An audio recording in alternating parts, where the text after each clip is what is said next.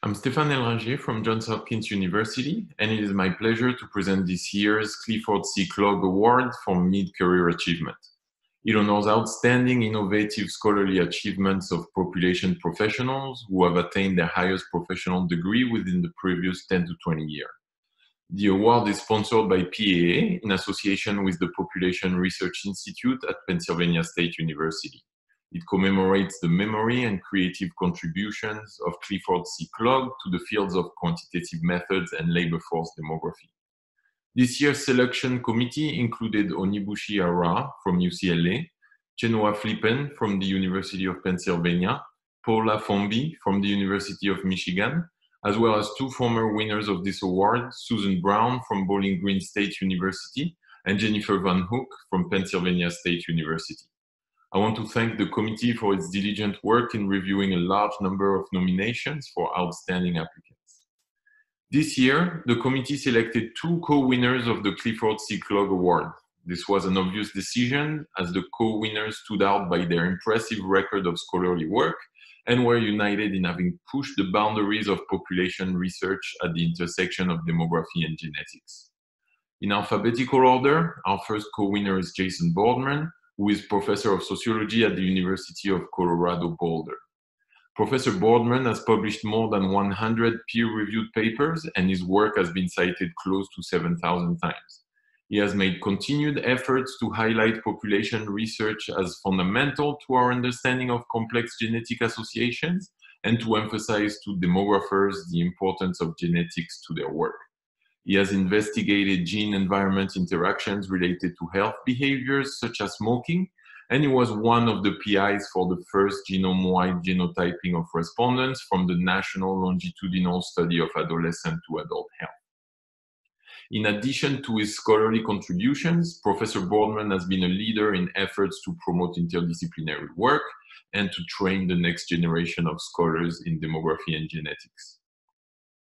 Our other co-winner is Melinda Mills, who is professor of sociology at the University of Oxford, where she also directs the Center for Demographic Science. Professor Mills has made a mark on diverse areas of population studies, and her work has been cited close to 8,000 times. Her focus has been on generating genetic discoveries, particularly as they relate to the study of fertility and partnerships. Professor Mills has played a key role in highlighting the pitfalls of combining genetics and social science, including the need for more representative and diverse genetic data that includes those beyond European ancestry. Professor Mills also works in the area of structural constraint on family formation and fertility, and over the past few months, she has spearheaded her center's research response to the COVID-19 pandemic, already resulting in key insights on the role of demographic factors in explaining pandemic outcomes. Please join me in congratulating these two outstanding scholars for their award. I'm both honored and humbled to have my name associated with the Clifford Clogg, who made game-changing contributions to population research. I'm equally honored to have my name associated with the previous awardees, who comprise some of the very best and most influential demographers of our time. This list includes Bob Hummer and Kathy Harris, both of whom I regularly depend on for advice.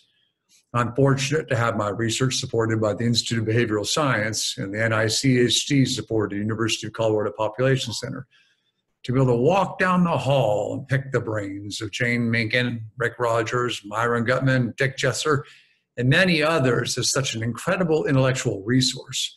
It's almost impossible for me to think about this award as something just given to me, but rather an award given to this larger group as a whole. And over the past decade, this group has grown to include a spectacular cast of pre- and postdoctoral researchers in the area of demography and genetics. I'm also grateful to have had the opportunity to work with so many supportive and hardworking individuals at both NICHD and NIA. In particular, I wanted to express my gratitude to Rebecca Clark, who in 2004 first discussed the idea of me submitting a KO1 to gain training in genetics, and she held my hand through the entire application process. I'd like to also thank my family for putting up with my absent-minded professorness for all these years, and we can look forward to more of those years down the road. Thank you all very much. What an honor it is to receive the Clifford C. Clogg Award for Mid-Career Achievements. Actually, this is what I would look like if I was able to accept it, if it wasn't for the coronavirus.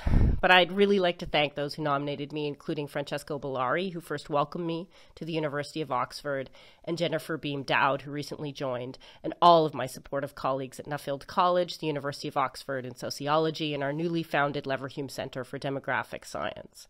My gratitude goes to Frank Tavato from the University of Alberta in Canada, who first introduced me to the wonderful world of demography, and my PhD supervisor, Franz Willikens from Groningen. But thanks also to many of my inspiring colleagues and supportive bosses throughout the years, like Hans-Peter Blossfeld, who helped foster and teach me about work-life reconciliation. And my inspiration and admiration also goes to all of my amazing PhD students. I'm really glad that you still fit onto one page. But you taught me, and we learned how to work together as a strong team and family. And no, that isn't a child prodigy at the bottom. That's my daughter, who loves to photobomb pictures. And also the postdocs that I've had the honor to work with over the years. I dragged many of you with me, often on the road less traveled, in my quest to try to find a genetic and biological basis of fertility behavior. And I really can't thank you enough for believing in me and my sometimes very eccentric ideas.